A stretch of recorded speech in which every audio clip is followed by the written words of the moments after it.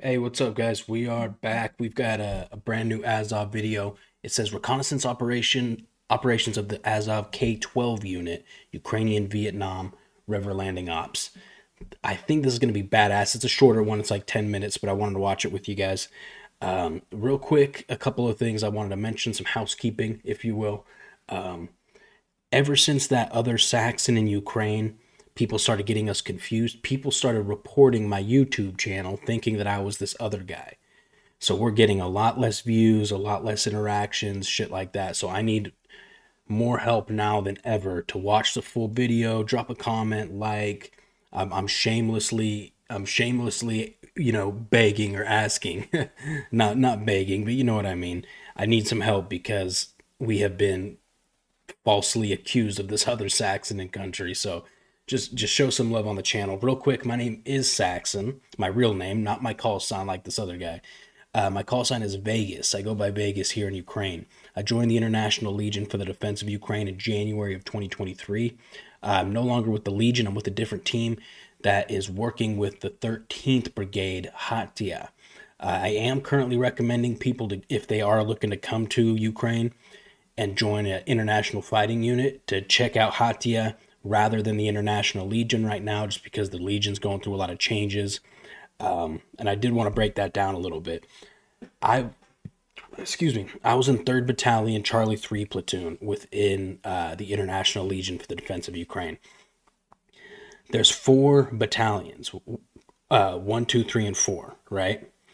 1 and 2 and 3, but 1 and 2 primarily were the first 2 battalions, have been fighting since the start of the International Legion. They are so low on manpower, they are basically combining forces. And 3rd Battalion, my battalion, which started in the very beginning of 2023, is also losing forces. So 1st, 2nd, and 3rd Battalion are kind of joining forces because of how low they are on manpower. 4th Battalion is the training battalion. They stay on the base and they train the new Legionnaires that come in. So they are a non-combat unit currently. So I just want to give some context to what I mean by the Legion's going through some changes. They're losing a shit ton of people, and I'm not going to recommend you guys go there. I'm more familiar with Hatia. There's a few people, actually viewers from this channel, who have came here to Ukraine and are now in Hatia, and they say they like it. I have heard a couple people have some negative things to say about the unit, but at the end of the day, this is an infantry unit, and it's in wartime. It's not going to be, you're not going to be staying at a fucking Hyatt Regency, you know what I mean, and getting room service. It's going to be shitty. But it's going to be better than just going out and getting killed right away like you could in some other units. I don't get paid or I don't get any kickbacks for sending people to this unit. It's strictly because I think it's a safer option than some of the other ones that are out there right now. Last thing, I've got different breed patches. The red, white, and blue, different breed. You see that? The woodland camo looks like this. It's dark in the camera, but it looks like my hat. And then the black and white. We've gotten a few members recently, and I just want to say thank you guys so much, man. This is the best I can do is send out a patch, but I have to wait until we get a handful of members so I can send them all out at the same time, because shipping shit from Ukraine isn't very cheap, you know what I mean? So, but I just want to say thank you so much. If you are interested and you have the means, become a member. Really appreciate it. It supports me and what I do here in Ukraine. Other than that, let's jump into Azov. Let's see what they do here.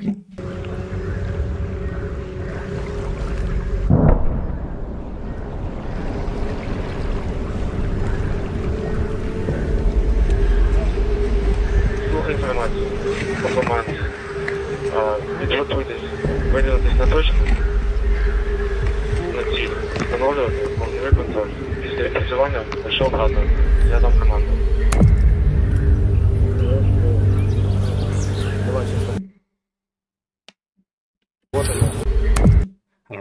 I don't read very fast. Caption: reconnaissance operations of the BUAR Brigade Command and Artillery Reconnaissance Unit of the 12th Special Forces Brigade Azov. Okay, cool.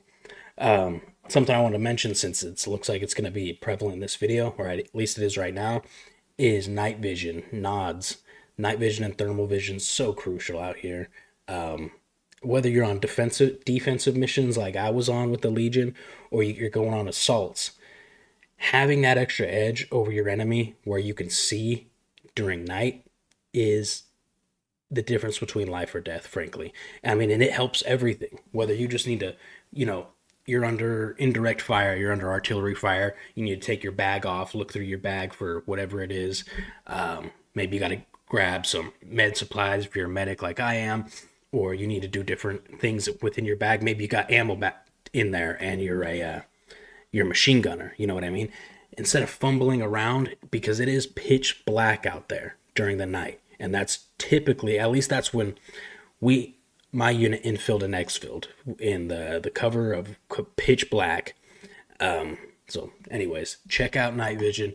Unless you're on like a pretty elite GER team or special forces team out here in Ukraine, you will not be issued night vision. This is something that you have to supply yourself, either back in wherever you're from or buy it when you get into country.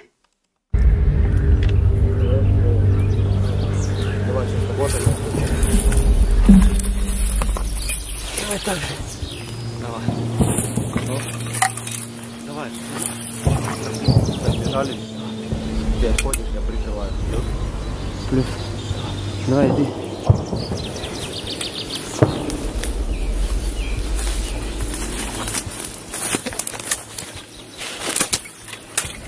Стой. Работаю.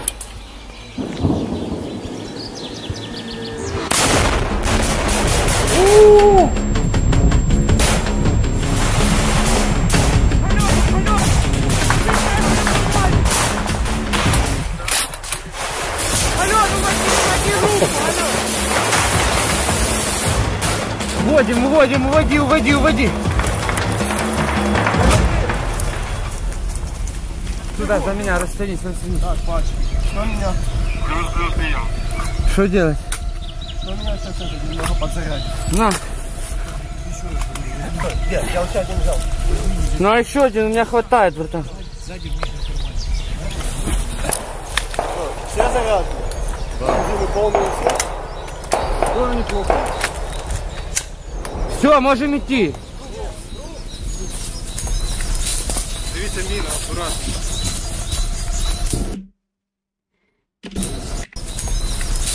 Дивіться, міна. This, you can see it barely. It's kind of blurry. That stake in the ground that's marked with a red, it's like a wooden stake with a red marker on top. He's saying, watch out for the landmine. This is so crazy, right? I mean, in most Western militaries, if they were to find a landmine like this,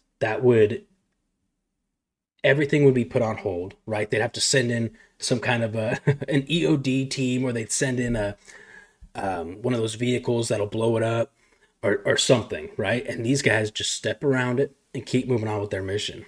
Very cool. I'm sure there's Western units that do that as well, but they're probably pretty high tier level special forces that could just dodge a landmine and keep moving. Also wanted to say this time frame that they are doing this mission in looks like what they call the thermal crossover, or twilight hours, where it's like very early in the morning, where the sun is just starting to peek over the horizon, or in the evening, right as the sun is going down under the horizon. And they call this a thermal crossover because it's harder for thermal optics, whether it's drones or your own personal optics, to pick up signatures because the heat in the landscape is changing, right? Rather than like in the middle of the day, for example, all of the ground is really cold because it's cold out here. It's really easy to pick up, 10 heat signatures moving across a field. But when the thermal crossover is happening like this and temperatures are changing, you can kind of move under the cover of the thermal crossover. So you see a lot of operations, especially higher level special forces teams, operate in this time.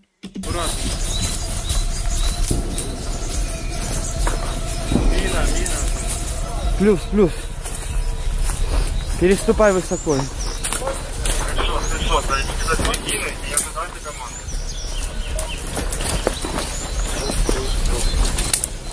Война.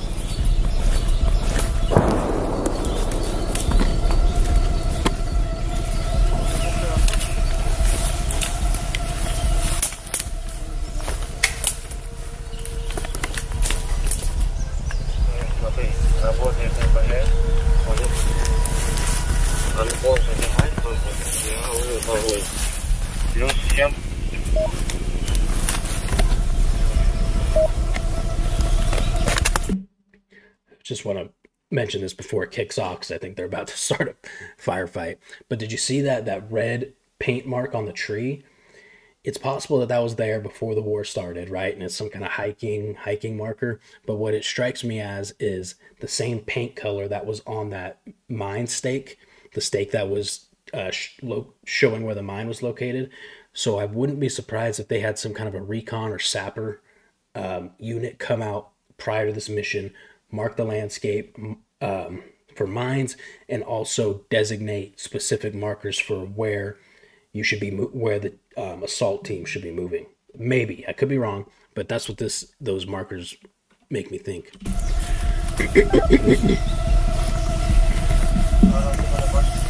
Да. Да, это бачу. ПГ. Ого. О, стрел.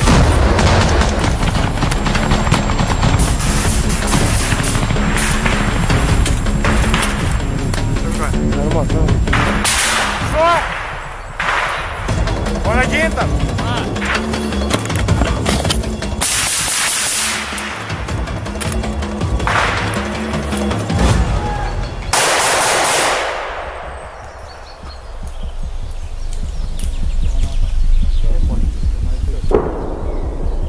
А ты что тут леска? А, вон, да. Вижу. Вижу. Ага, вон стоит, да, она? Ага. Его нажимал вот здесь. Что? А, вон, видишь? Ага. Черная.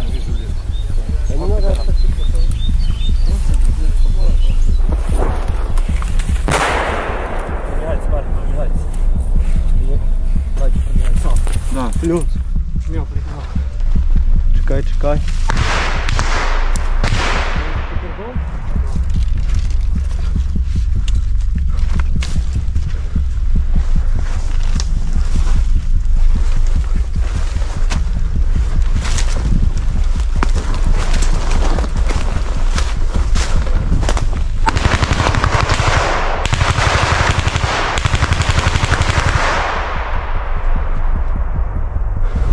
That's PKM for sure.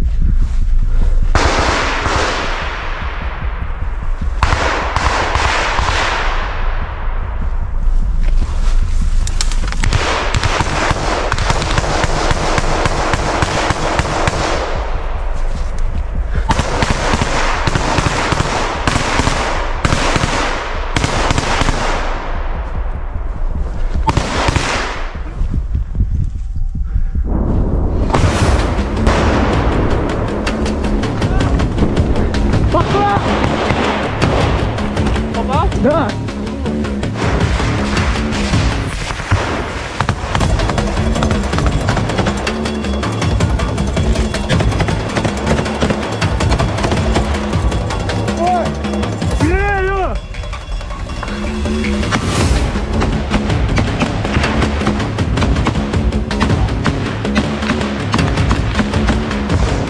Я вторую? Да, давай, готов?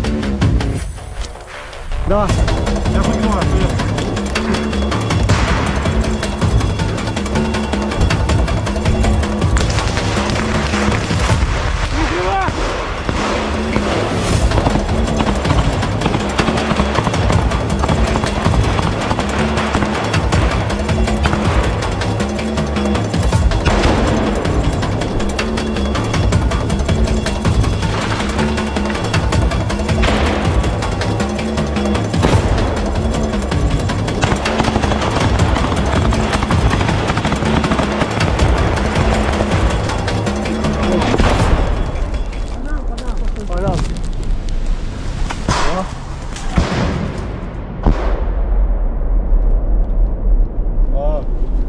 А?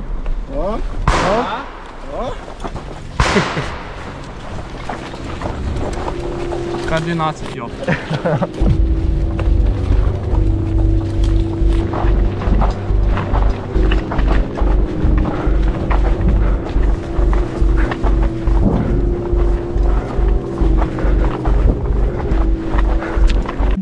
There's the thermal crossover again, and this is when they're exfilling.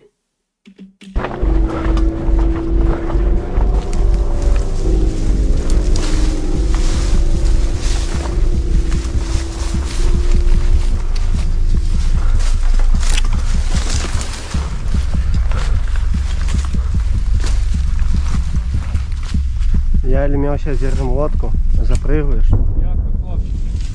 Нормально.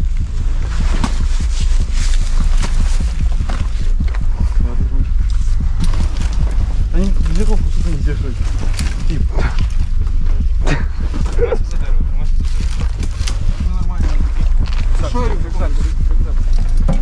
Давай, я держу, теперь давай. Теперь лови. Держись, как тоже вверх. Держитесь. Давай.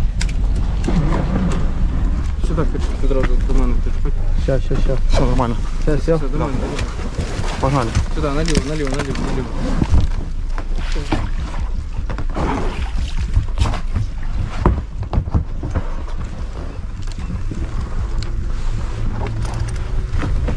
Що ви як?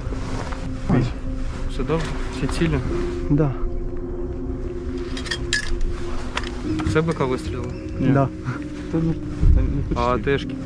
Тоже.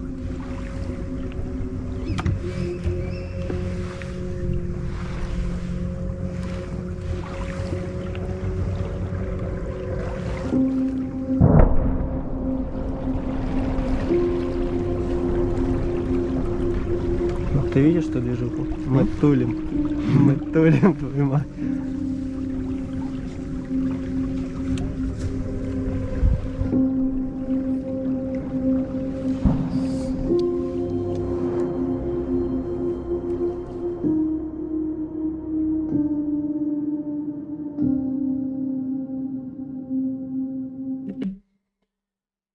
That was sick. That was different than some of the other Azov videos that we see. You know, we've seen one that was like a sniper mission that was kind of similar to this, but I don't know exactly what their objective was there. It said mission complete, so they must have done whatever they were supposed to do, but that was cool. It's cool to see smaller teams operate like that. The last video we watched was like this huge assault with 3rd Assault Battalion, 3AB, and I mean there was probably over 50 soldiers, just full on storming trenches. But this was different, a little more tactical, a little more quiet. And then, you know, when they fire, they all fire at the same time and use that shock and awe tactic, and then they move. This was cool, man. These guys are I said this when I was with my team the other night, but I said Azov has officially, in my opinion, cemented their name in the history books of most elite fighting units in history. Again, in my opinion, but they've been around for a while and they've always gotten the job done, you know? Anyways, this was a shorter one. Please do me a favor, like, comment, subscribe. We need all the help we can get on the channel right now. We want to get this shit blown up. I know it's a long shot, but I would love to try to get to like 7,000 subs before Christmas. So please drop a like. I love you guys, and I'll see you in the next video.